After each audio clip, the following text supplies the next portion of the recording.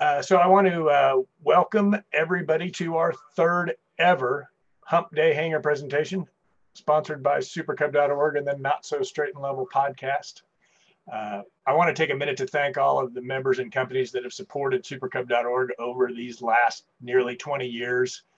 It's your support that has kept us afloat and made it possible for us to do presentations like these. So I'm sincerely thankful to all of you for that.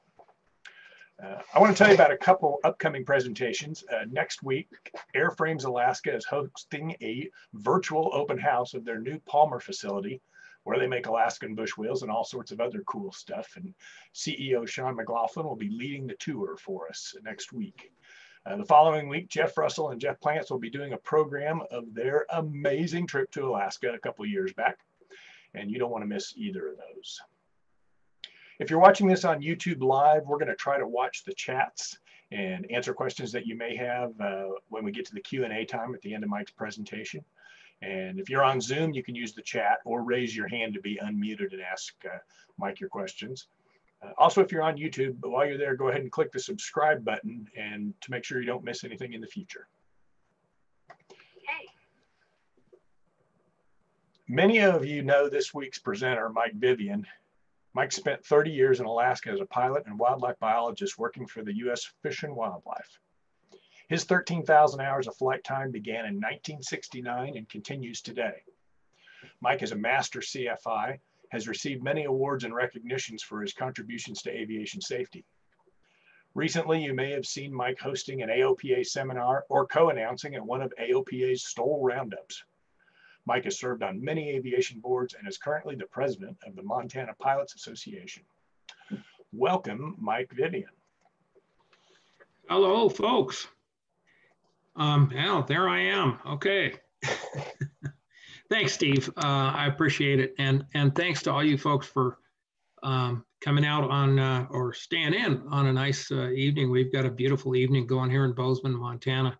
It hit close to 70 degrees today, and this is the first time we've been even close to that kind of temperature for a long, long time. So it looks like spring has finally sprung.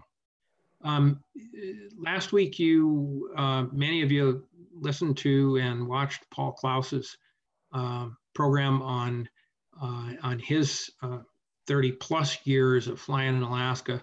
Amazing program. I thoroughly enjoyed it myself.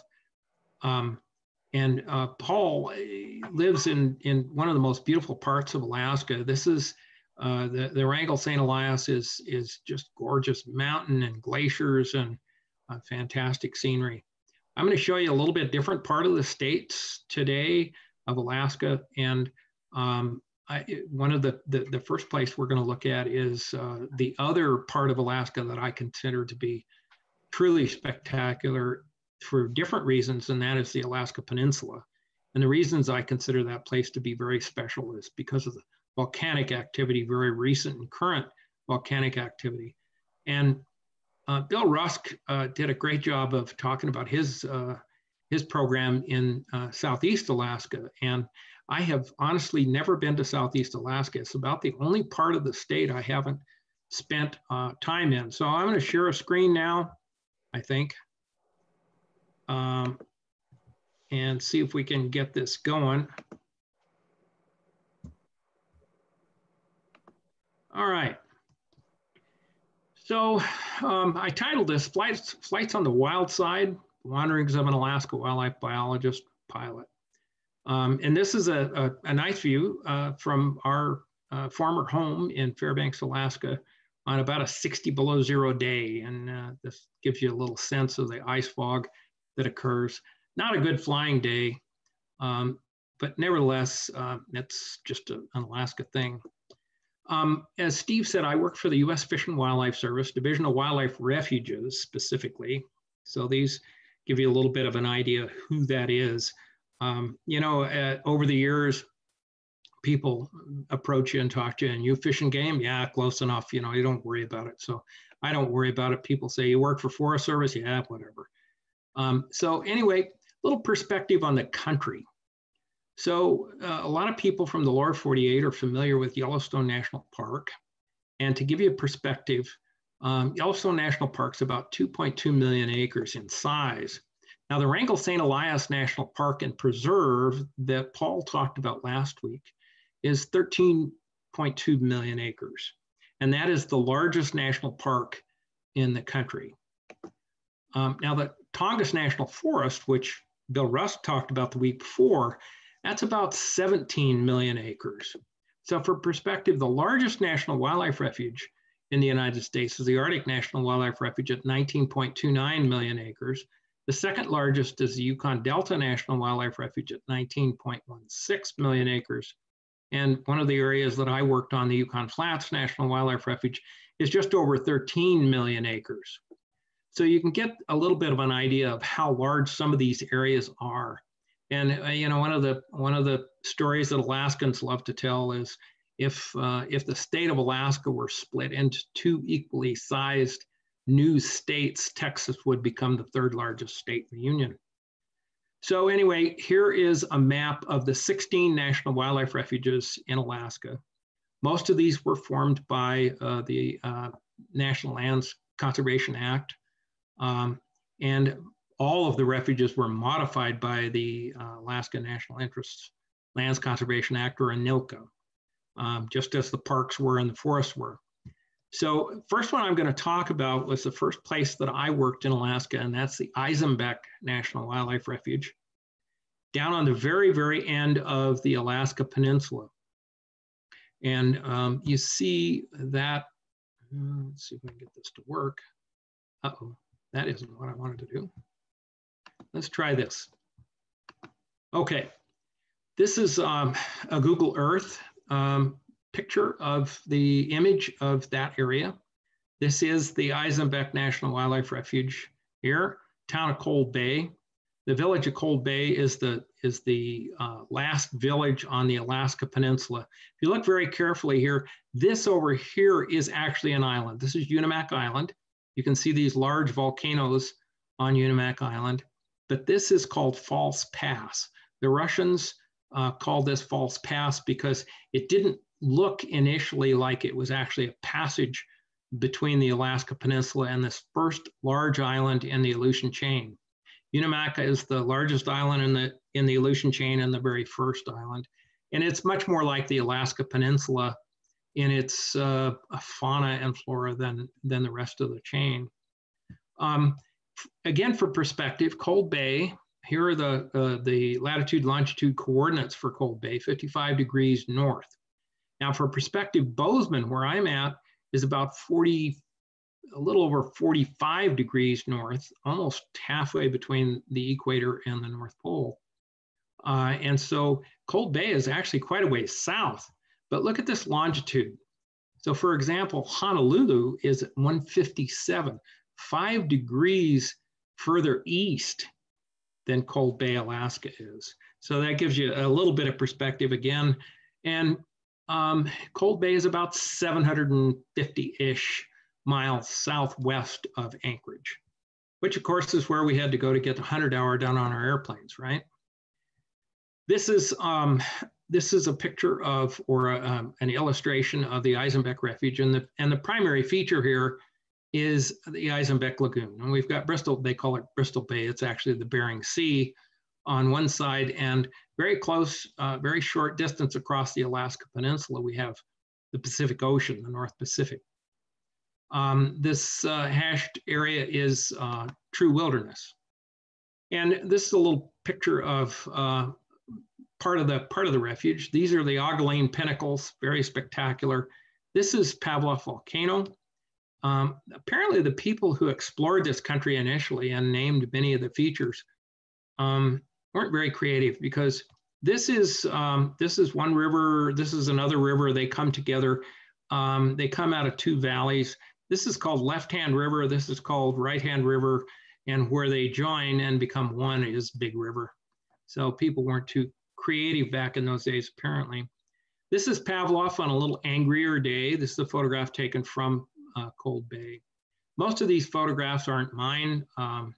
It's kind of a mixture. Some of my coworkers and others, I'm a kind of a lousy photographer compared to Paul Klaus and Bill Rusk, who are great photographers.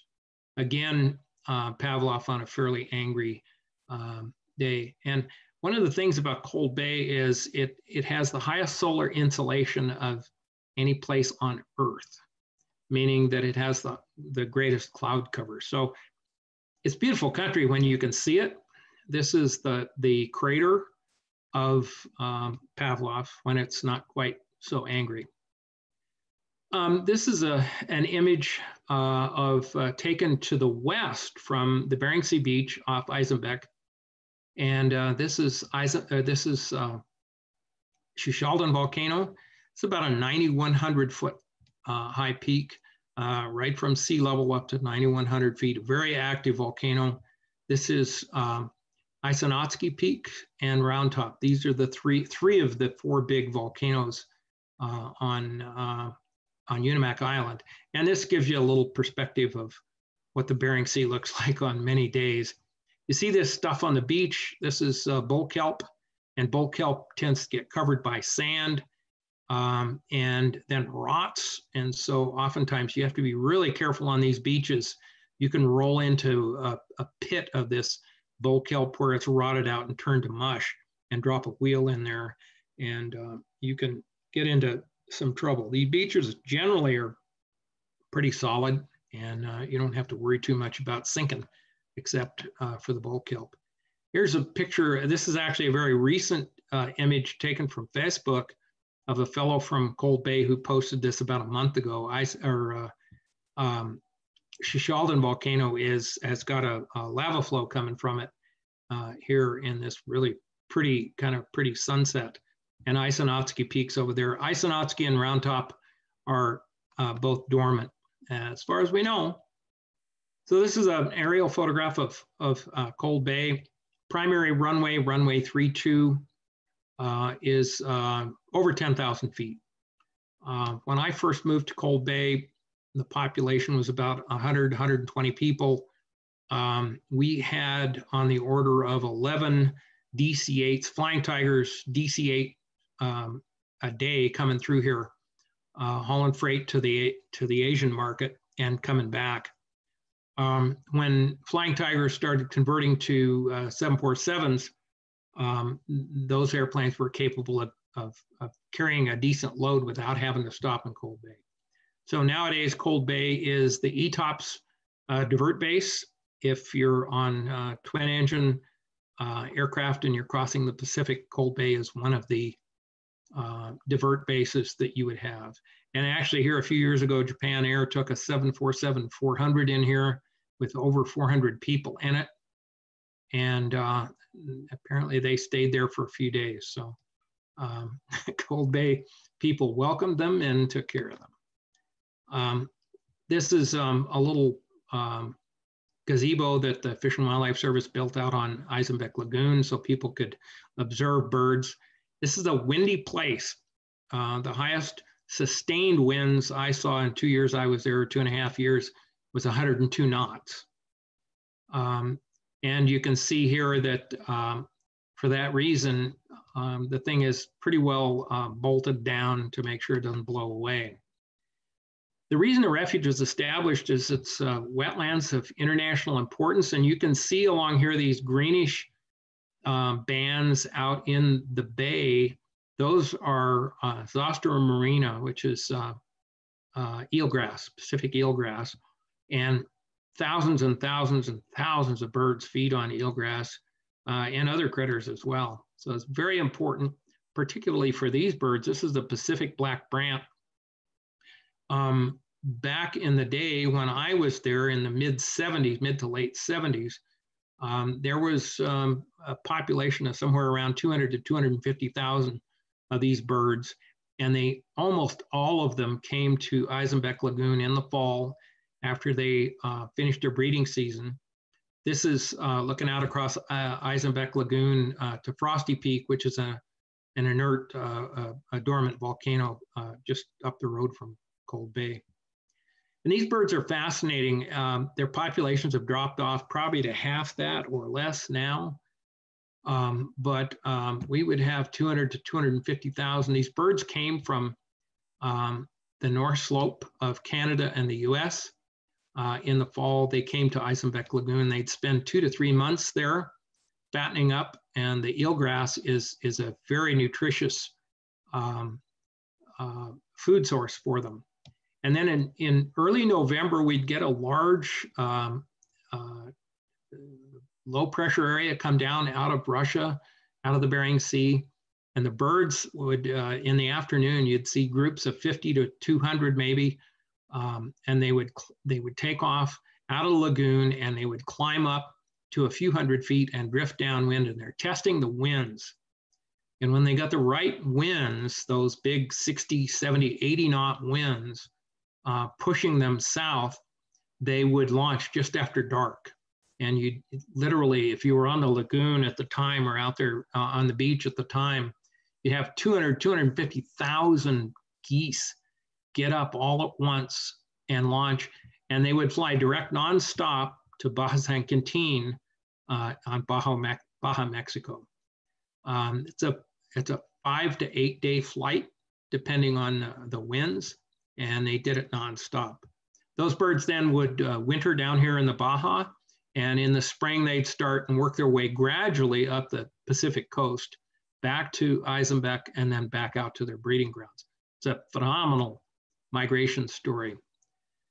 The other birds that are important users of the eelgrass beds are emperor geese. And these birds, these are a small species of bird that lives, that nests in the high Arctic in Russia and the United States. They're Stellar ziders, named for George Steller, a famous Russian explorer. And this is an example of a small flock of Stellar ziders in Eisenbeck. They winter in Eisenbeck Lagoon. And you get two big waves of these birds of 40 or 50,000 each wave. The males show up in midsummer, and then the females and young ones a little bit later. And of course, it is Alaska, and so the big brown bears are a feature of Cold Bay. And in Cold Bay, most people considered them to be kind of a nuisance.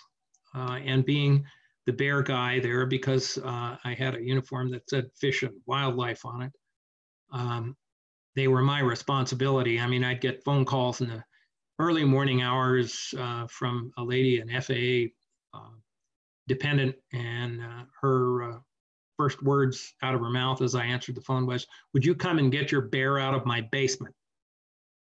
And so those are the kinds of calls you got, and it was a lot of fun. This is called the Barefoot Inn. This used to be, it was called the Weathered Inn when I was in Cold Bay, but one night I got a call at about 10 o'clock at night from the bartender, who is a Filipino. He got a call and he said, "One of your bears is in my bar. Would you come and get him out of here?" And actually, there were a bunch of drunks in the bar, of course, the hardcore alcoholics who lived there.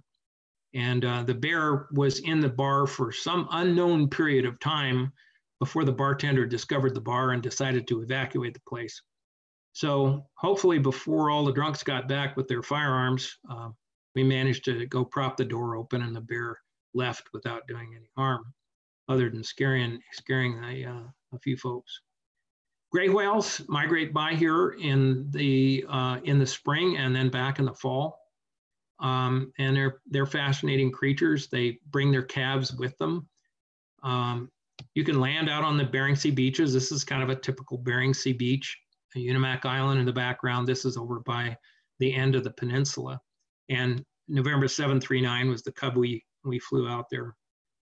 This airplane was on 25-inch Goodyear air wheels, the kind of the predecessor, the precursor to Alaskan bush wheels.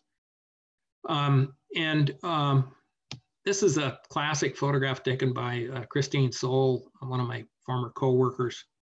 So you've got this big male brown bear, and he has a dead walrus on the beach, and he's busy feeding on that. And you've got your probably a 4-year-old bear here waiting for his turn, and then a wolf waiting for both the bears to get done so he can get his share.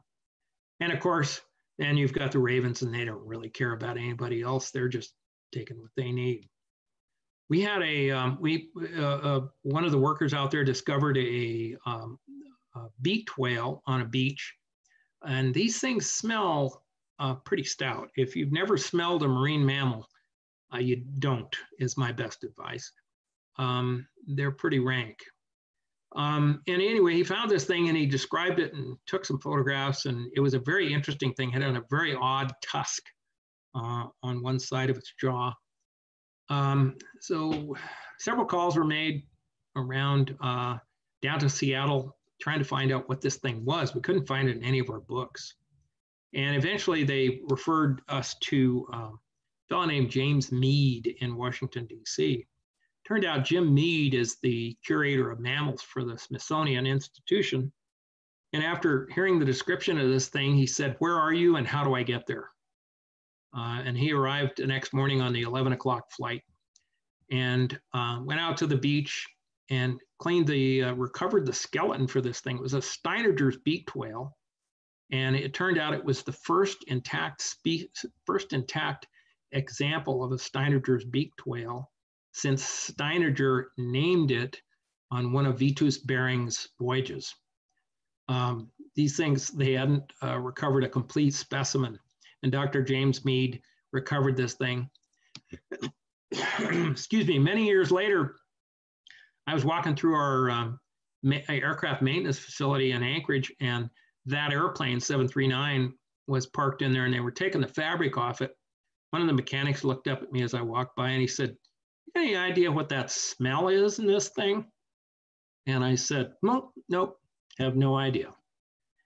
We did marine mammal surveys with a P2V, not this one, but a P2V Neptune that was leased from somebody in Seattle who was crazy enough to lease it to us. I didn't fly the thing. All I really remember about that is that sitting up in that bubble canopy, in that bubble nose, counting walrus for hours and hours and hours, you can get a pretty good sunburn. And these airplanes have a one-piece wing. The wing goes all the way through the fuselage here in the center, and the relief tube to relieve yourself is back aft. So, you know, you kind of wait too long and you have to slide over that wing. Anyway, we eventually started using this airplane. This was a home-built airplane, was eventually certificated by Fish and Wildlife Service. With a standard Grumman goose, had a 30-inch plug added forward of the center section, and two basically 1,000 horsepower TPE 331 Garrett engines, and tons of gas. It was called the Aleutian Goose. It was eventually sold and into private hands, and it was wrecked over in the Middle East here a few years ago. What we did was we flew looking for marine mammals, but primarily walrus, from Cold Bay down here on the tip of the Alaska Peninsula. We'd fly a line up into Russian airspace, turn around, fly another line back, and we'd do this for about 3 days. And this is what we were looking for. Walrus, they calve on the ice, and they give birth to their calves on the ice, and this is where this is a very protected area.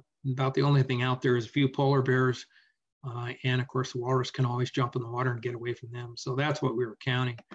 And by the way, if you are going to fly as an aviator, you're going to fly to Alaska, and you see these kinds of things. These are walrus. This is a walrus haul out on one of the capes on the Alaska Peninsula. You want to stay away from these things, because what happens is these big bulls will panic and stampede if they're disturbed.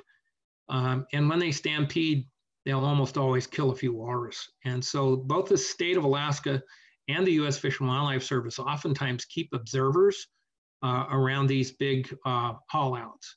So, and it can cost you a lot. So if you see one of these haul outs, stay a respectful distance away. Make sure you don't disturb the animals. I mean, you don't want to kill them in the first place, and you also don't want to get in trouble. One of the odd things, experiences I had when I was in Cold Bay was I got a call from our regional office, and they said, we've got a cruise ship that's coming to Cold Bay, and we want you to do whatever they need to do. So they called me, the cruise ship radio operator called me and said, okay, we just need a place to park. So I told them to come down here to, and this is my response, a cruise ship? Really? Cold Bay. So I told them to park in Leonard Harbor. And so I took a skiff across here, and actually it was the first day, first time I met them. It was a foggy day, and I had to stay kind of out of the fog, and I came into Leonard Harbor, into the mouth of Leonard Harbor, and this thing is parked there. This is a 287, 300-foot ship. And these people were wonderful. They're still in business. They're now, this is Lindblad Tours. Lars Erik Lindblad, the famous polar explorer, started the company. And this is the Lindblad Explorer. And they're still in business working with National Geographic. And these people, everything they touch turned to gold. And he said, we want to see bears. And I said, it's too early. There aren't going to be any bears out. There were bears everywhere when they arrived. It was the earliest that we'd seen bears come out of their den forever. And everything they wanted to see, they got to see. And they were fantastic to work with. Again, this is Shishaldin Volcano over on Unimak Island and sunset. And I'll take credit for this photo. This is actually my photo. But so I left Cold Bay in 1978, moved to Kodiak. Kodiak is further up the peninsula and separated from the peninsula by Shelikof Strait.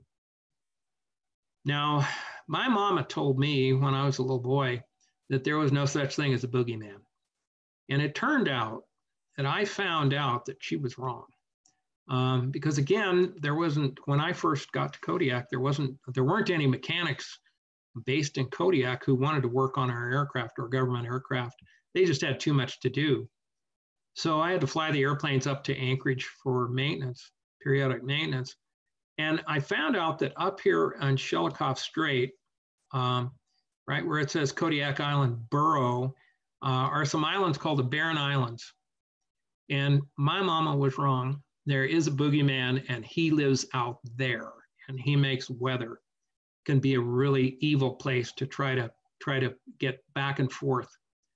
And I have some very strong memories. One of the braver men I've ever known in an airplane was Jack Corey, and Jack asked me one time on Friday afternoon if he could ride down to Kodiak with me. I was taking the Beaver back to Kodiak after 100 hour. His daughter was teaching in Kodiak, and I said, sure, Jack. So we headed down here.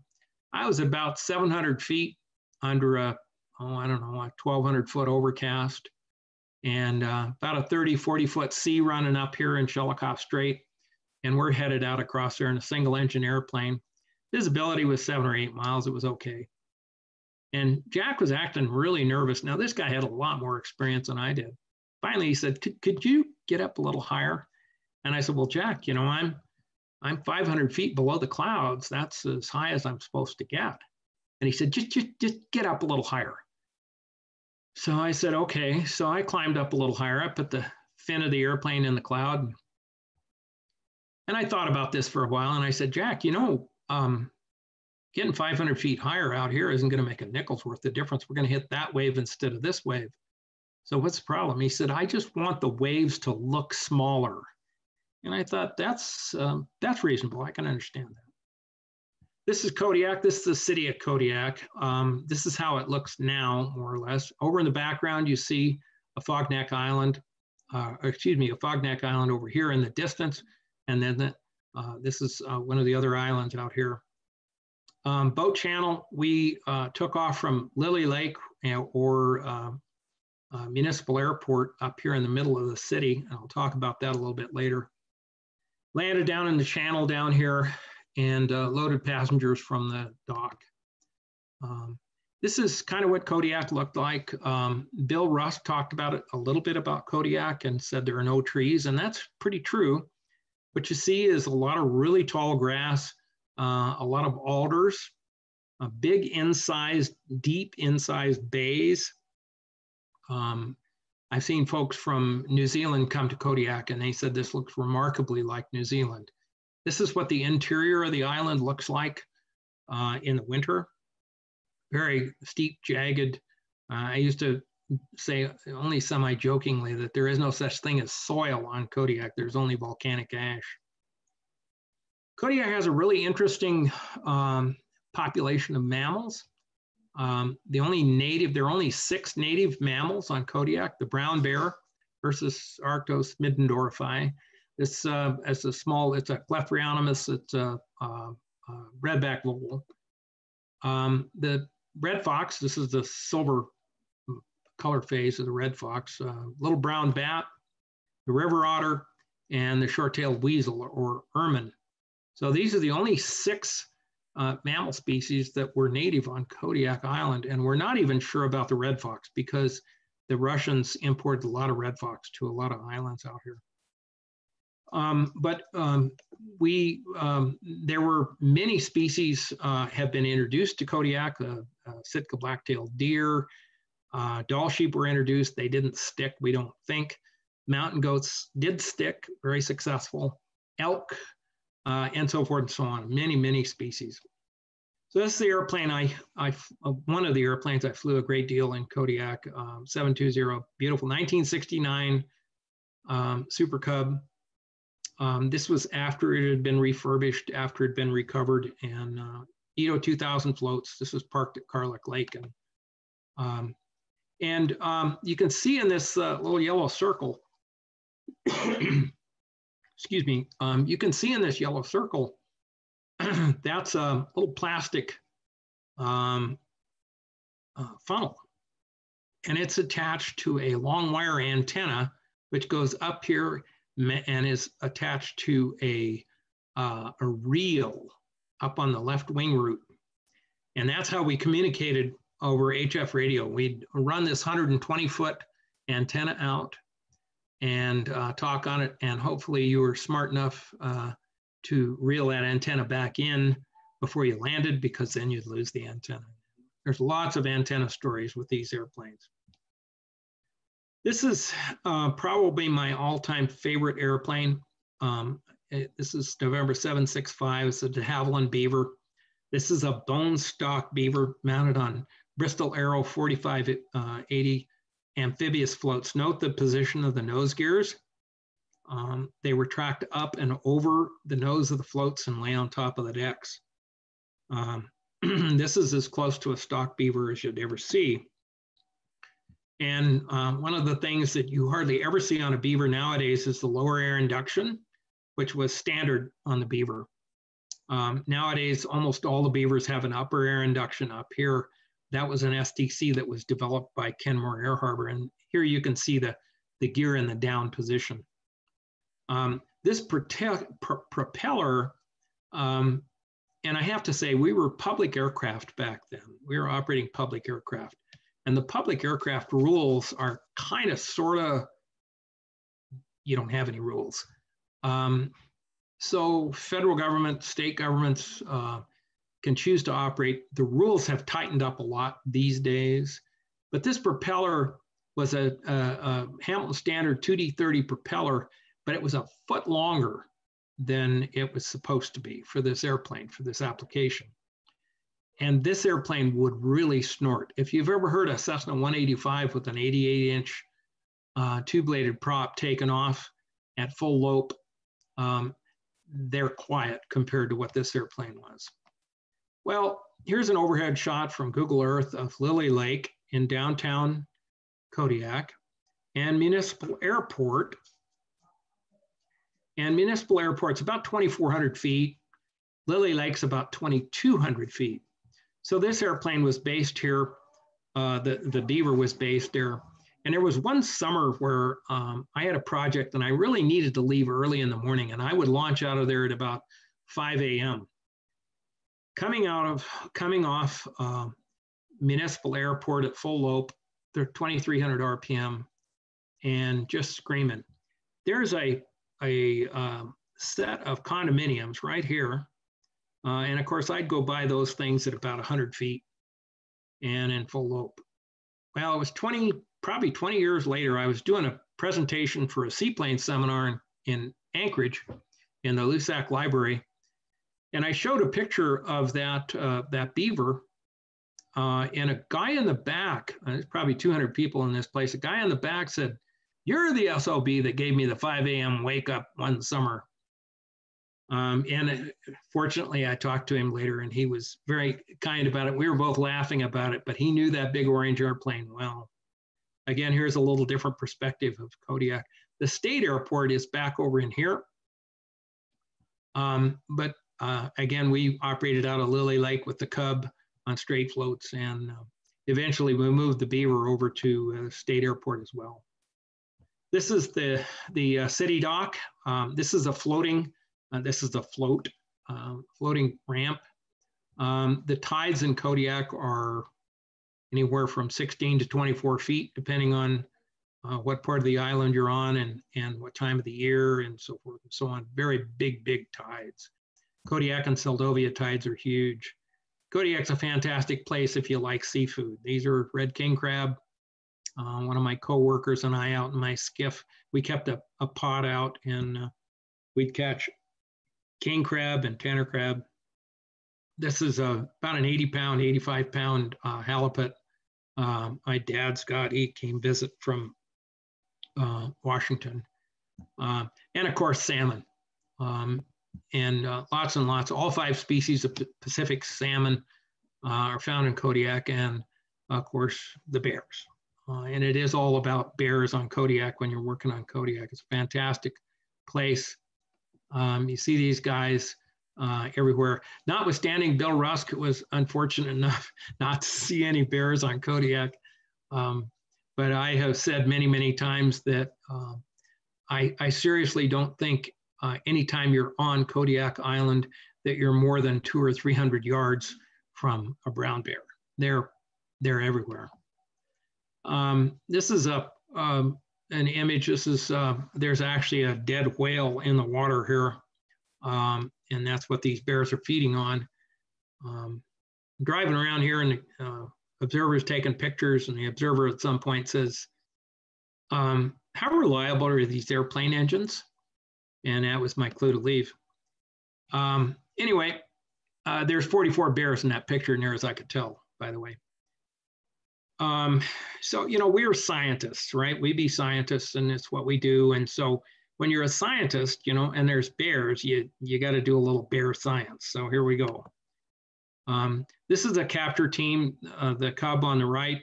I'd fly that, find the animals we wanted to tag, that we wanted to capture and tag. And this is Kenai Air, their helicopter, a Bell Jet Ranger. We'd put a shooting door on that helicopter and use a projectile dart and catch the animals. And we tagged females. We were interested in the reproductive success, the reproductive rate and success of female brown bears on Kodiak. We worked with the state, very closely with the state. So I know a lot of people in Alaska think the state doesn't get along with the feds. We get along great with the state folks down there. We worked hand in hand, and we handled, between the two groups, we handled over 200 brown bears in the course of a 7-year project. So we take a vestigial tooth to age the bear, blood samples, and so forth and so on, put a radio collar on the bear, and off we'd go. So then it was basically my job, and usually an observer, to use the DF antennas on the airplane. Had a switch on the stick, which would select left antenna, right antenna, or both. And we'd go out and fly, and we tried to locate each of these bears at least once a week, or at least once every 10 days. And we were generally pretty successful. Of course, that's during the season when they're not in the den. And this is what we were looking for. This is a female, big female with 3 young cubs. These are pretty new out of the den. They've probably been out of the den maybe 2 weeks. And one of the things we wanted to know was how long these females keep their young with them. Generally, the general consensus was before this study that most of these bears keep their cubs with them for 2 years. And then after 2 years, they run the cubs off, the female breeds again. And then they the next year they'll have new cubs again, and so forth. What we found was a lot of these bears kept their cubs until 3 years of age. This is actually a female on the right, a nice adult female. She's probably 600 pounds. And this is a 3-year-old male cub. And you look at him, and he's almost the same size as she is. He probably only weighs 350 pounds because he's pretty skinny. But what we found was a lot of these females on Kodiak were actually keeping their cubs to 3 years of age. And that makes a huge difference in an animal that doesn't breed until they're 5 years of age, and they stop breeding at about 20 years of age. So, you know, keeping cubs for 3 years instead of 2 is a pretty huge influence on the reproductive rate. This is kind of a typical den site. These bears spend a lot of time up in the alpine, particularly in the spring and then in the fall. And as I said, some of the introduced species, this is a Sitka black-tailed deer, very common in Kodiak. They were, during the time I was in Kodiak, they were expanding rapidly on the island. Lots of hunters, and we built a number of cabins and refurbished some cabins and opened them to public use with the idea that we were probably saving bears' lives by giving deer hunters some place to sleep that was fairly safe from bears. And again, can be a little windy down there. You can see on the left side of the cabin, there's an oil stove. As Bill said in his presentation, there are no trees down here, so there's no wood. And so we asked people to just bring a little bit of fuel oil for kerosene or fuel oil for the stoves to stay warm. I did bald eagle surveys. We had about 119 to 125 active nests every year. That took quite a bit of flying to verify whether they were active and which nest they were active in. The beaver was the load carrier. The beaver was a workhorse. This is what we did most of the work with. We spent a lot of time down on the south end of the island on Kodiak Lake. We had a camp down there, and we'd go down there. The weather was typically better on that end of the island. So we'd go down there and spend 4 or 5 days, get a bunch of work done on the south end of the island, and then come back to Kodiak when the weather was good enough. So we needed fuel down there, and once a year, we did a fuel haul with our vessel. We had a 50-foot motor vessel.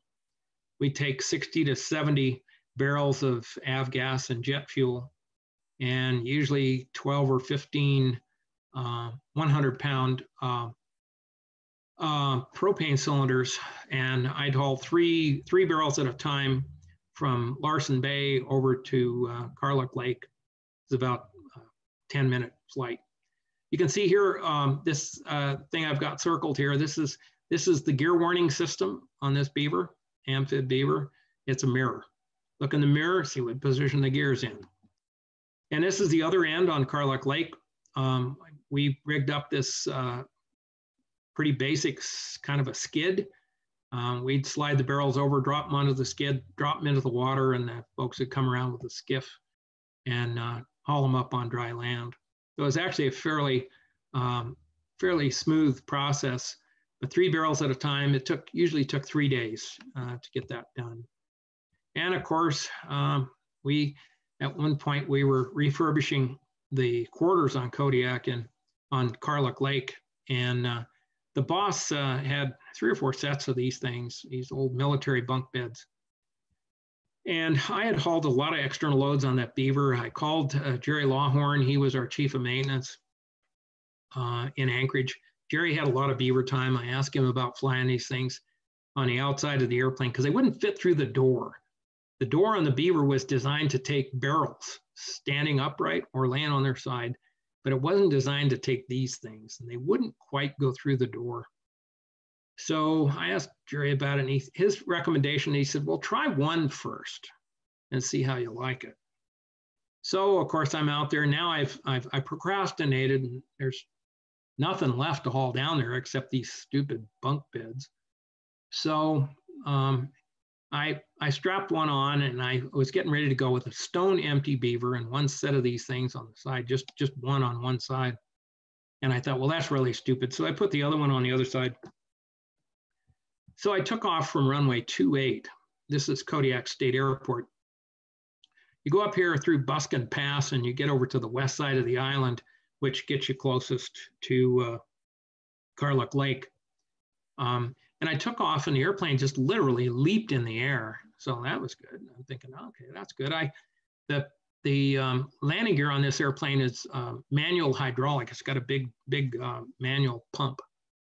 And so I pumped the gear up and then I started, I brought the power back to METO power, maximum except takeoff power. And I started pumping the flaps up and the airplane started sinking right about here over Coast Guard housing. Well, that wasn't good. So I decided about then, okay, what I'm going to do is get the flaps back down again. And now I'm going to turn to the right and go back and land at the airport.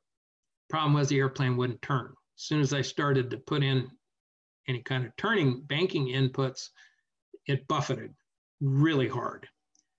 So I didn't want to turn and it didn't really want to climb. And so I didn't really have much choice. And I went over Alaskan Pass as low as I could get, which was mostly on the road. And I managed to get over the pass and went all the way down to Kodiak Lake at METO power. And so used a bunch of gas, pumped a bunch of gas in down there, came back. And that night I got a phone call from a friend of mine and he said, if you try to run me off the road up there on Alaskan Pass again with that big orange airplane, I will call the FAA on you. And I said, I explained to him what was going on. Next morning, I called Jerry Lawhorn up in Anchorage, maintenance chief. And Jerry was always Mr. Understated. And I said, Jerry, tell me more about hauling these military bunk beds. And he said, you took 2, didn't you? And I said, yeah, I guess I did. So anyway, we had a long conversation and I didn't do that again. And then we sent the rest of the bunk beds down with Hal Derrick, my friend Hal Derrick, and his gorgeous Grumman Goose. And Hal unfortunately passed away. This airplane's still sitting in his inking arrows on the bottom. And Hal was killed with a couple other fellows in terrible weather. Kodiak can be a tough place. And after 8 years in Kodiak, I accepted a position in Fairbanks, based in Fairbanks, Alaska, working on the Yukon Flats National Wildlife Refuge, this purple area up here. This is a little closer look at it. You can see there's a lot of water out there. This is the Yukon River and the Porcupine River coming down out of Canada. This, where the confluence is on the 2 rivers is where Fort Yukon resides. And Fort Yukon was the furthest west Hudson's Bay outpost. The Hudson's Bay Company actually ran a fur outpost in Russian territory, and the Russians didn't know it. And they continued to run it after the United States bought Alaska from Russia. So you can see lots of rivers coming down out of the Brooks Range. The Brooks Range is just up here to the north. The White Mountains are to the south. And just south of the White Mountains, about 40 miles, is Fairbanks. I picked up this airplane brand new. It was a 1985 airplane, had 22 hours total time on it. Beautiful airplane, Cessna 185, one of the last of the breed. 1985 was the last model year of the Cessna 185. And so this is kind of a typical snowy day out on the refuge. C3600 fluidine retractable wheel skis. We also used this airplane quite a bit later on, Aviat Husky, and you can get some idea of what the Yukon Flats looks like from this. It's aptly named, by the way, flat. Huge amount of water out there. Minnesota claims it has 10,000 lakes, a land of 10,000 lakes. This place has somewhere around 60,000 water bodies in it. So this is kind of what it looks like. The term that applies to this kind of country is taiga. It's a Russian word that means land of little sticks. So these are black spruce trees for the most part. There's some white spruce out there, but mostly black spruce. muskeggy, wet stuff. And this is very characteristic of the Yukon Flats. This is scenic downtown Fort Yukon. The Porcupine River over here in the upper right is flowing into the Yukon River, which is here, makes a turn at Fort Yukon. And Hospital Lake, which is a cutoff oxbow lake from the Porcupine. It's named Hospital Lake because this is where the polio hospital was back in the 50s for much of Alaska. They had a polio hospital there. So this is a sign, welcomes Yukon Air, welcomes you to Fort Yukon. Gwich'azi is the people who live here are called Gwich'in Athabaskan. They are Indians, not Eskimos. Population is about 680. Lowest temperature, -76. Highest temperature, 105 degrees. Now, I don't think that's official, but I think the official high temperature for Fort Yukon is 102 or 103. Anyway, anybody tells you Alaska doesn't get hot, it does. And again, it's 8 miles north of the Arctic Circle. So, -76. If anybody tells you that hell does not freeze over, tell them they need to go to Fort Yukon in the winter. So here's the 185 Charlie Alpha, at 1985, 185, on a nice warm summer day. You can see I'm dressed a little casually, carrying external loads, and I did a lot of external load carriage over the years. These are PK 3500 floats. These are C's, which are much better floats than the A's and B's. These are 10 to 12 foot fiberglass canoes, and they work great, but we had 12 of them, and I moved each one of those canoes probably 12 to 15 times a summer. So I carried a lot of external loads on this airplane, and eventually we got smart and we bought some of these folding canoes. This is a 10 to 12 foot folding canoe. It'd carry just as much, folds up into a really nice little package that goes inside the airplane, or more specifically in one of the float lockers. Much better idea. As I said, the Yukon Flats is lots and lots of water bodies, streams. This is the Yukon Flats is the only portion of the Yukon River that's heavily braided like this. And operating a seaplane up here can be really dicey because it's really difficult. These are big silty rivers, and it's really tough to tell how deep you are on any one of these channels. And trying to decide where the main channel is can be a challenge. The reason the Yukon Flats was established was because it harbors the nesting populations of a huge percentage of the duck populations in the United States. Very few geese nest here, but up to 50 to 60% of some waterfowl species populations nest on the Yukon Flats. And you can see these are band retrievals, band returns of birds that were banded on the Yukon Flats all over the United States. So it's a very important waterfowl nesting area. These are white-winged scoters. There was one winter, there was a big die-off. These birds winter in the Gulf of Alaska. There was a huge die-off, and they were trying to figure out what was going on with these birds. So there had been only one nesting study ever done on these birds, on this species, and that was over in Canada, way deep in the interior of Canada. This is a white-winged scoter female on a nest. Right here, you can see her bill, you can see her eye right there. They're fascinating birds. They nest way deep in the forest. They're big, clumsy sea ducks, so they have difficulty walking. We had birds that nested as far as 700 meters from water. And so here's a kind of a typical nest. And so we had a graduate student worked on those birds, and it turned out to be a very good study. And to the best of my knowledge, there hasn't been a big die-off again. The scientists down there never figured out what happened. There's thought to be oil in other parts of Alaska, other than the North Slope, by the way.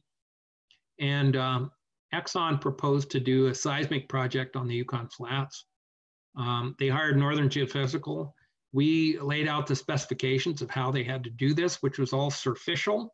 They weren't allowed to do downhole seismic work. And so this is a camp on Cloya Lake, 200-man camp that was out there from about February 1st until the 15th of April. 40 Mile Air provided a couple of single engine Otters. Alaska Helicopters provided a couple of helicopters, and then the seismic company, Northern Geophysical, brought a couple of helicopters with them. I was the environmental monitor, and I like to think these guys appreciated me a lot because I didn't hang around a lot, mostly because they screwed up on about day 3 of the project and had a little oil spill, and I happened to be standing right there when it happened. So they kind of got some egg on their face. And as a result, and it was a fairly minor thing, although it cost them dearly, but the net result was from then on, they really worked hard to do this right. And they did that project right.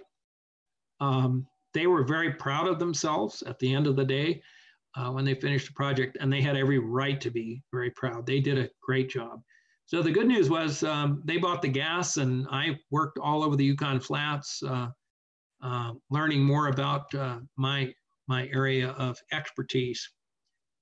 And of course, you operate on skis very much, and sooner or later you get here, and that is stuck. I was reminded early in my ski flying experience with the 185, I got really bad stuck in overflow, and I won't go into the details, but it became apparent to me at about 5 o'clock at night, and this was in February, that it was 35 below zero, and if I didn't get out of there that night, I was probably going to die out there. I had been really stupid, and I managed to get the airplane out of the overflow, flew back to town, soaking wet. But I learned a lot about flying on skis that night. And one of the things I learned is take a lighter airplane.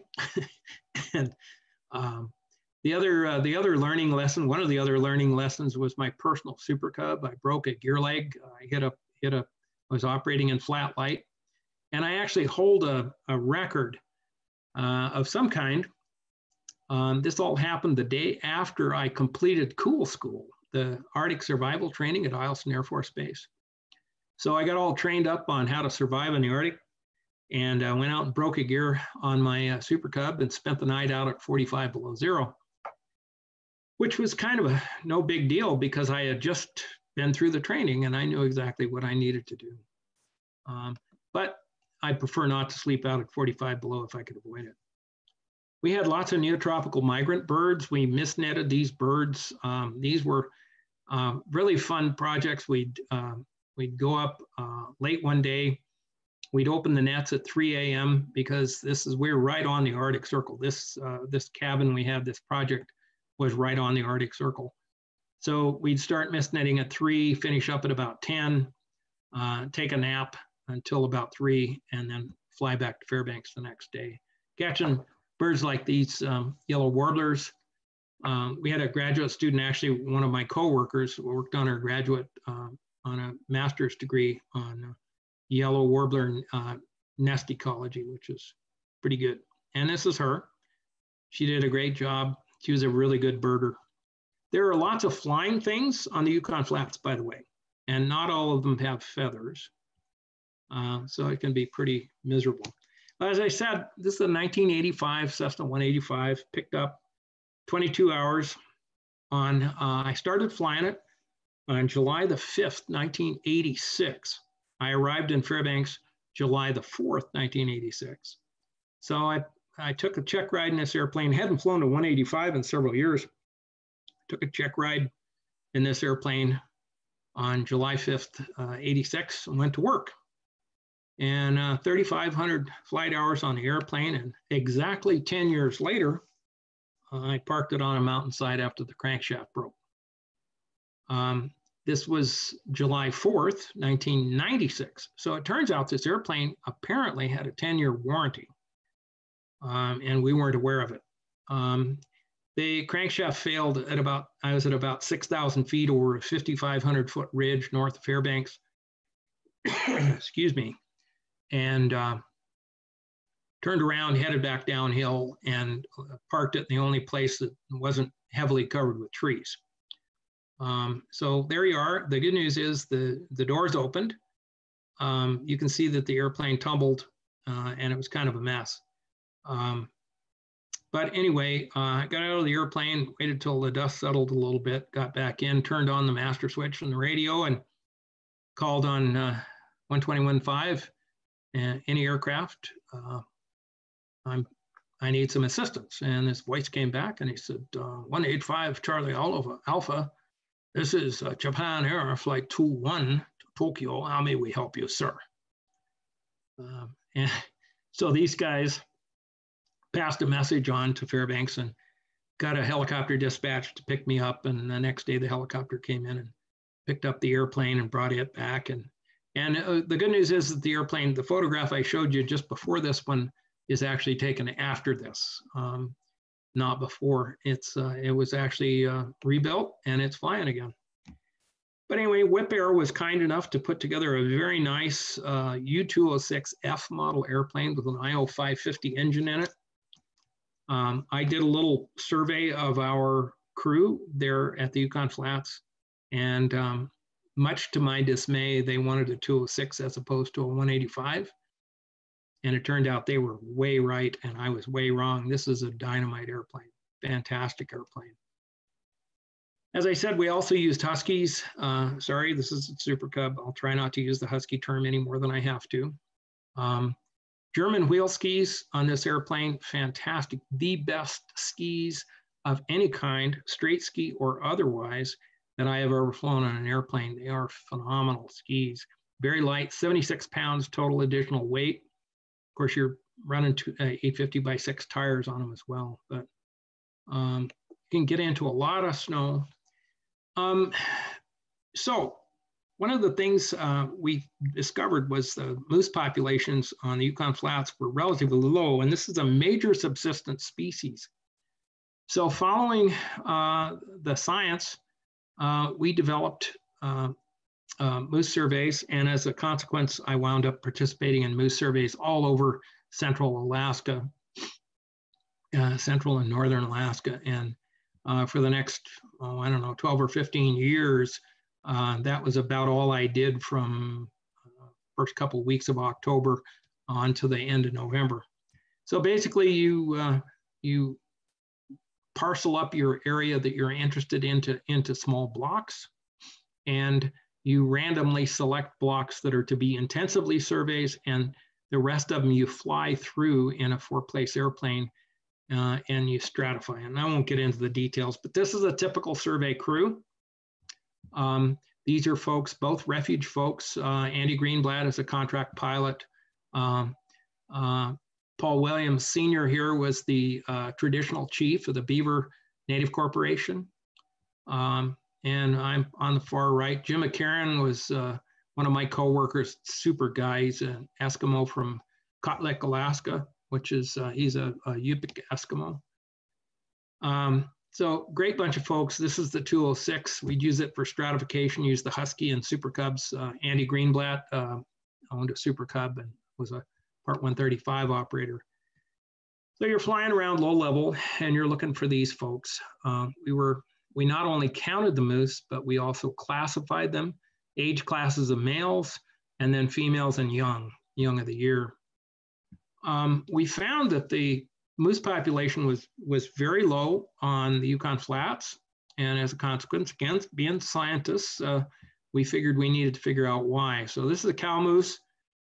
Used the Husky to find out if they're cows or bulls because they don't have any antlers. This is in March. And use a Jet Ranger to capture them using a projectile dart. And by the way you determine whether these are males or females is they have the females have a cloacal white patch under their tail. So if you want to talk about flying low, that's what you do. Again, we took blood samples and some various and sundry other kinds of samples put a radio transmitter on the cows. These cows are, the drug you use in these and the dosage you use in these animals is a calming dosage. Basically, they can't move, but you can see her ears are alert. She's awake.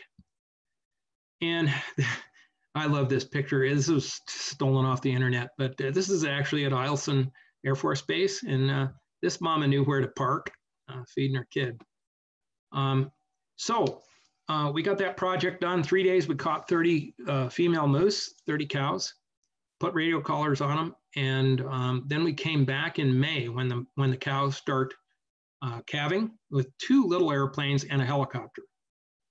And each morning we'd get up with the 2 fixed wing airplanes and we'd start looking for all our cows. We'd find each cow every day and we'd circle them, look at them closely enough to determine whether they had calves or not. If they had calves, then we'd call the helicopter crew. And this is a stock photograph, so it's not the real deal, but this gives you some idea. This is kind of like the stuff we were dealing with. We had 2 muggers, and one wearing an orange vest, one wearing a yellow vest. Helicopter pilot Joe would bring them in, and I'd give him a place fairly close to the cow to drop the muggers off. He'd drop the muggers, and then he'd bail out and get out of there with the helicopter. I'd walk the muggers in, talking to them through earbuds until they were really close, 10 meters or so to the cow and calves. And then I'd call Joe on the radio. Joe would come back in and he'd bust the cow off, do a quick stop in her face and run the cow off. And then the muggers would grab the calves and they'd slip these collars on them. These are just an ACE bandage, basically. So they'd expand, and after a little bit of exposure to UV, they'd fall off. These get kind of exciting at times. This is Mark Bertram. He's the mugger with the yellow vest, and you can see he's wearing a shoulder harness with a 44 Magnum in there. Got kind of dicey at times. There was a time where Mark was holding one of these calves, and Jim was looking for the other. And the cow stuck her head out of the trees right behind Mark, about 10 feet behind Mark. And I got on the radio and I said, Mark, drop the calf and run like hell. And I've never seen anybody move that fast in my life. But in one case, Mark, one of the guys, I think it was Mark, was actually, the cow had him down and Joe came in and bumped her with a skid. This is about a 2-day-old calf. We had to catch them before they were 4 days old. 3-day-old calves were as good as it got. If they're 4, they'll outrun you. Up to about 4 days, the calves will drop when they're scared. They'll just drop and lay down. And so I'd try to spot the calves and then walk the muggers over to them while Joe was dealing with the cow. This is a quick deal. We working with the calves for just a few minutes and then get out of there. What we were trying to find out is what was the survival of calves through the first 6 to 8 weeks of life. And it turned out it was pretty poor. 86% of the calves were killed, about half by grizzly bears and about half by black bears, it turned out. We had, in the 3 years that we ran this study, each spring, we had 1 calf that was killed by a wolf. All the rest of them that were killed, the 86% that were killed by bears. We didn't really know much about the black bears, and there are a lot of black bears in Kodiak, or in Kodiak, sorry, in the Yukon Flats. So this is Jim Karen again, Mark Bertram again, and we set up snares, caught black bears, put radio collars on the females and started following them around. And again, you're out there with radio telemetry equipment tracking these animals. And in the winter, we'd find the den and go into the snowshoe inn, find the den, excavate the opening of the den out. We'd use this big long painter's pole, extendable painter's pole with a syringe on the end. And very carefully, after we figured out what was bear and what was cub, stick the bear. Mark was the tunnel man. He was 20 years younger than me, and I figured not quite as bright as me. But there were times I had to pull him out by his feet. He was braver than me. He'd crawl down the hole with a female after she went to sleep. So here's Mark working on a female, checking the radio collar, checking her teeth. We get these cubs out. These are probably a week old, and golly, they are noisy. They just, you can see they're just singing up a storm. Their eyes are still closed. They don't know what's going on. All they know is they were warm, there was a milk bar, and it was dark. Now it's not dark, it's cold, and there's no milk bar. So I'd shove them down the inside of my insulated coveralls, and now it's dark, and now it's warm, and they start roaming around looking for the milk bar. And it turns out it'd take them about 20 minutes to realize there is no milk bar in this store. And then they start screeching again. And by that time, we'd have the sow back in the den, and we'd put the cubs back with her, and life was good again. So the point here is we were counting the cubs. We knew how many cubs were actually born, and then we could track them. These are a little older. These are about 3 weeks old, 3 to 4 weeks old. And so we track them. I also worked on, helped out over on the Tetland Refuge some with their wolf predation study, their predator prey study on wolves and moose. Lots of different projects going on. Oops, I think I screwed up there. This is a trumpeter swan, and there are a lot of trumpeter swans in Alaska. Very few survived in the United States. There's a small population in Yellowstone and down here in southwest Montana. This is Minto Flats. Here's Fairbanks over here to the right side, the Tanana River, which flows into the Yukon. But these Minto Flats, there were a lot of trumpeter swans over here. And Rod King was a biologist, worked for us. And we worked with some state biologists over here. Fish and Wildlife Service wanted to get some swan eggs to take to Minnesota, to reintroduce trumpeter swans to Minnesota, where they'd been extirpated. So what we do is we'd arrange with the crew out here that was working on Minto Flats, the biologists that were working on Minto Flats, to find the various trumpeter swan nests, flag them, and then on the appointed day, they would go around and take one egg out of each nest. This is a trumpeter nest. They take one egg, typically five eggs in a nest. And oftentimes one or two of these don't make it anyway. So they grab one egg out of each of the nests, and then we'd pick them up with a float plane and bring them back to Fairbanks International. 3M Corporation was kind enough to donate the use of one of their big jets, and they would fly up from Minneapolis with a Fish and Wildlife Service biologist and an incubator. They'd meet us at Fairbanks International, put the eggs in the incubator, turn around and fly back to Minneapolis. And as a result, there's now a very strong population of trumpeter swans in Minnesota again. So one of the little success stories, and who'd have thunk, Gina and I moved to Minnesota, and I used to tell people down there, you know where those swans came from? Well, this is Rick Swisher in his R-44 helicopter. This is a gravel bar on Beaver Creek. We're out catching Dall sheep. The last project I worked on before I retired from Fish and Wildlife Service, we were catching Dall sheep. This is a net gun. It projects lead weights out and drags a net out over a sheep. This is Rocky Mountain sheep. But anyway, get the idea.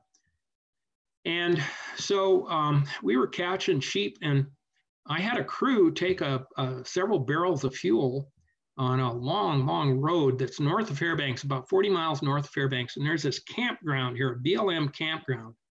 And we're catching sheep back over here to the upper left around Mount Prindle.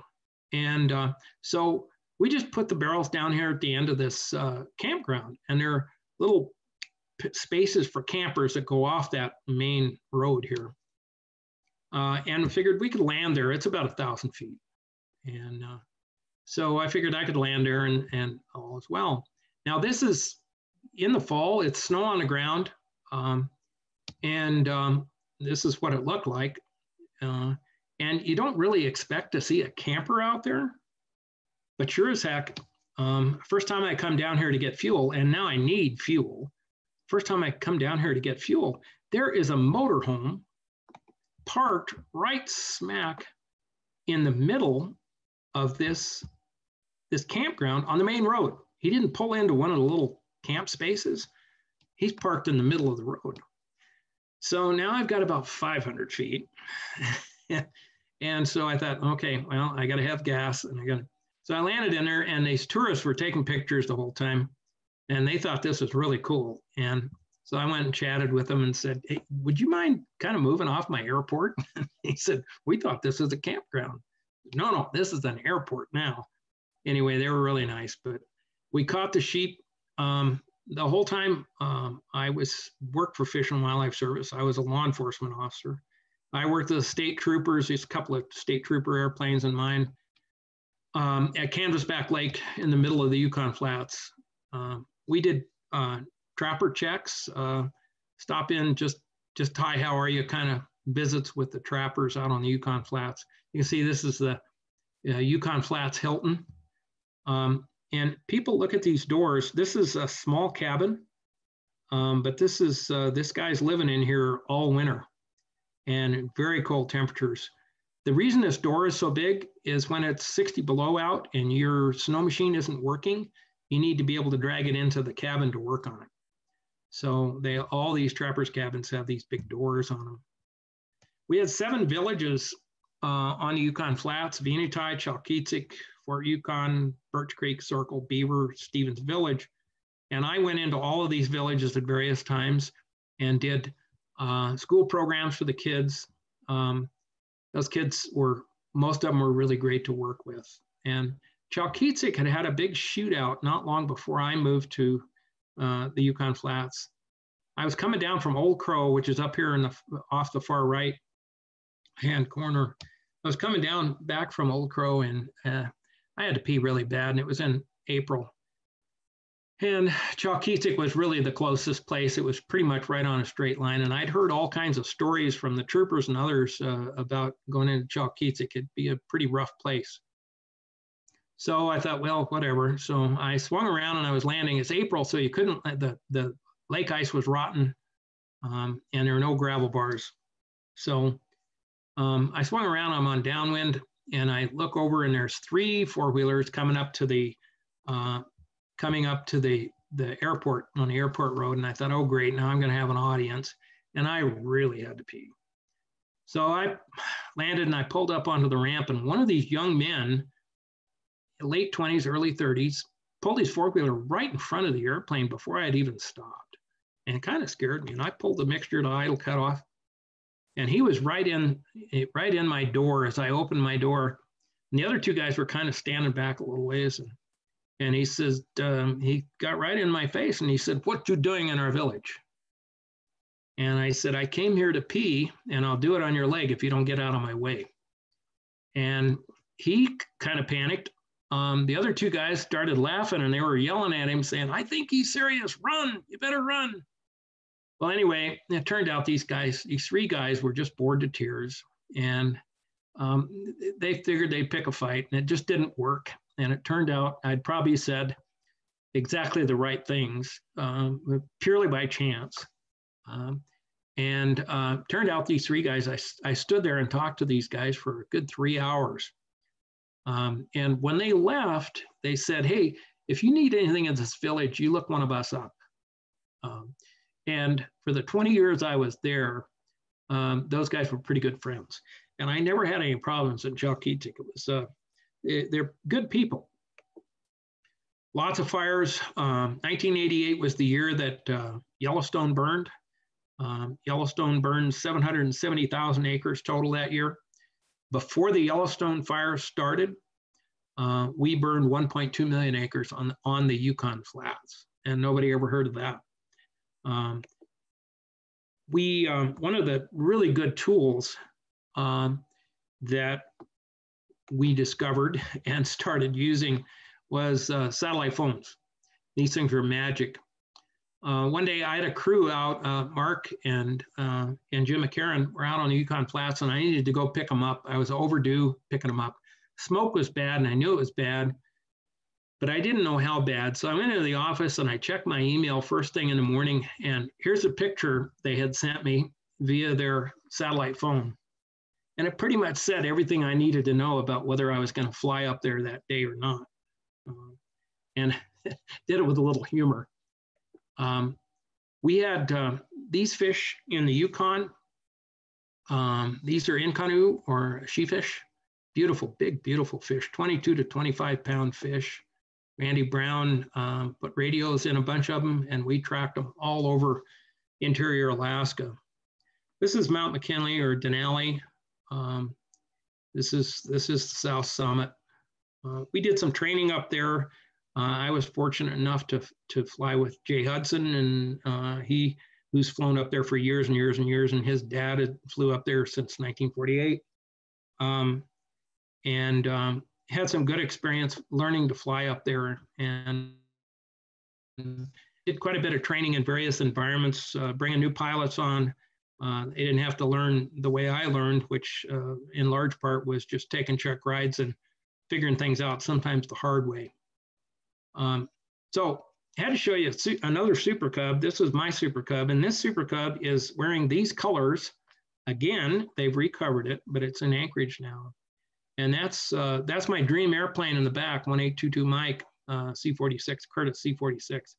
They delivered 14,500 pounds of building materials on lake ice to my cabin site down southwest Fairbanks. This is my 170 on floats that I had for many years. The first airplane I had was a J3, 90 horse J3 on floats. And this is the PA-11 at JC at Johnson Creek. And we had another weird airplane. I didn't fly very much. I flew it a little bit, and that's 754. This is a standard Beaver that had one of those Garrett engines stuck on the front of it. A wild airplane, tremendous amount of power. And I just wanted to mention this. This is the fellow on the right in the picture on the left is Holger Jorgensen. And this book on the right is about Jorgie's life. And it's a fantastic book. Jorgie just passed away a few weeks ago. And that's Tim Berg on the left. He posts on supercub.org as Mitgreb. So anyway, two good guys. Jorgie was just a wealth of great stories.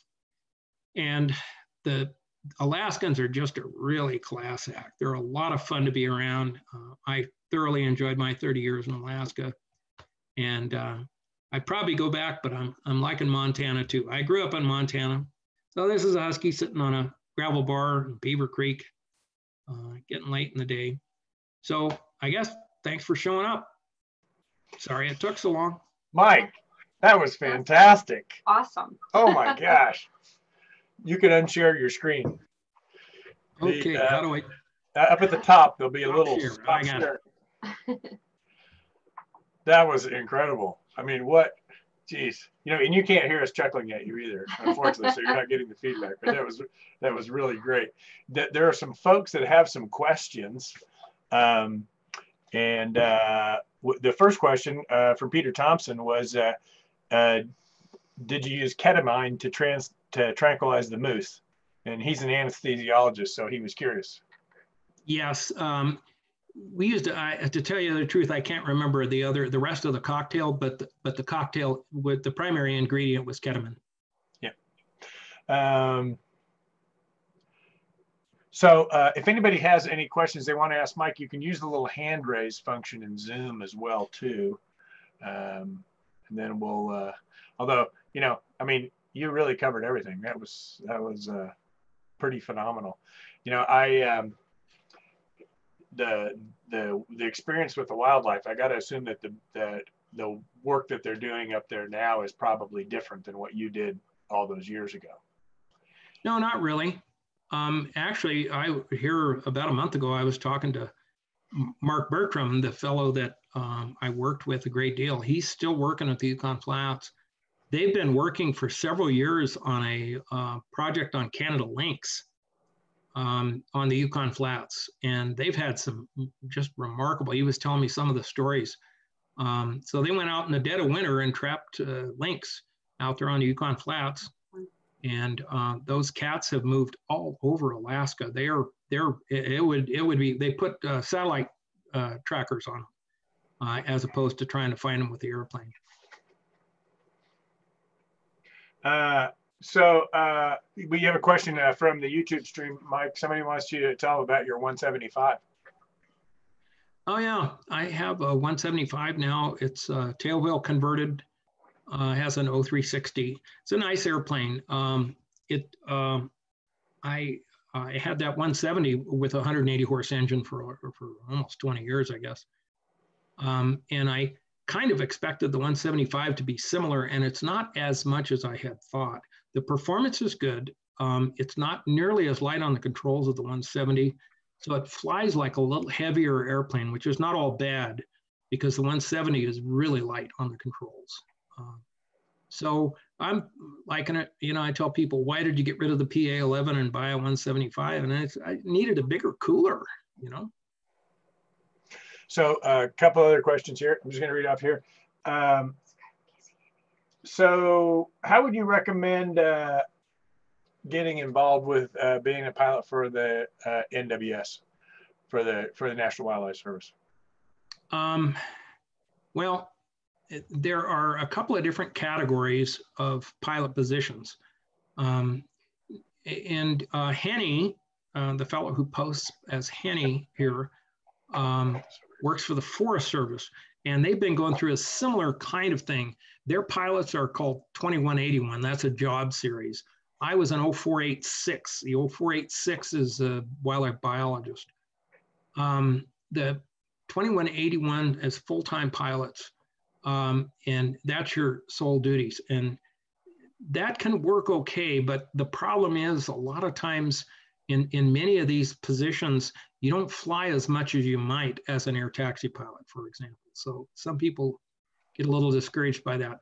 But if you're going to be a wildlife biologist or a refuge manager or a park ranger, you're probably going to need a college degree. The law enforcement is the one thing that doesn't require a college degree. And then be a dual function pilot, what they call a dual function pilot. So I was a wildlife biologist. I moved to Alaska specifically to get into flying airplanes. At the time I went up there, there were 16 airplanes, Fish and Wildlife Service airplanes based in the lower 48 and 38 in Alaska. So you need to go where the action is, go where the jobs are. And that's why I went to Alaska initially. But college degree in wildlife or something like that, get on with the agency, however you have to get on with the agency, often as a temporary first, and then get on full time, and then start looking for that pilot job once you have the pilot qualifications as well. Well, you're getting lots of great comments and lots of appreciation for doing this. And there's another question here too, which I'll throw in. It says, were the RF skis durable enough? Oh, the skis, absolutely. I worked them pretty hard. I mean, I only ran them, I think, 4 or 5 winters. I think you have to understand that part of the world is characterized by really deep, typically pretty fluffy snow, except the one that I hit with my gear leg on the Cub, of course. But you're typically operating in really deep, really fluffy snow. So it's you float. I think if you took a set of those skis out onto the west coast of Alaska, where the snow is really wind blown and hard packed, you could probably tear them up. But I mean, I know guys who've torn up Landa skis, the Airglass skis. I know guys who've torn up Fluidines. It's quite possible. The beauty of these skis, they were perfect for what I was doing. And like I say, the really nice thing is they were retractable wheel skis that weighed a little over 72, 74 pounds, something like that, additional weight, as compared to the C2200s, which we had on our other Huskies. And those are 120 pounds additional. Well, Mike, thank you again so much for spending this time with us this evening and giving us all this awesome information and great photos and just sharing this part of your life. You know, it's funny because we've done this being the third one, and the next two actually are also on Alaska. So it's not really the theme of this deal, but it's just worked out that the first 5 presentations are going to be about Alaska. So, but it's really, obviously there's a lot to talk about up there, and you know, this was really fantastic. Folks, if you know other people that might be interested in seeing this, you can give them the link. The YouTube link will be the same. It's all been recorded on YouTube. And so if they want to watch it again, they can certainly do that. Check in with us next Wednesday night and Wednesday nights following. We hope to keep doing this for as long as people want to show up and we got people to present to us. So thank you again, Mike Vivion. Thanks, Mike. Yeah. And hey, come on out to Montana. The governor says things are going to start to lift the shutdown on Monday. And I'm really sincerely hoping that the Missouri Breaks fly-in will be a go. So I know we hope to see you there. We're keeping our fingers crossed, but right now it looks good. But you know, yeah. as we said, well, if that doesn't work, you know, stop by Bozeman, get in touch, and always glad to talk to people, visit with people, and see fellow aviators. So Bozeman's a pretty nice place in itself. It is. Sure is. Well, thanks again. And thanks again, everybody who tuned in both on YouTube and Zoom. And we look forward to seeing you all next week. Good night now. Good night.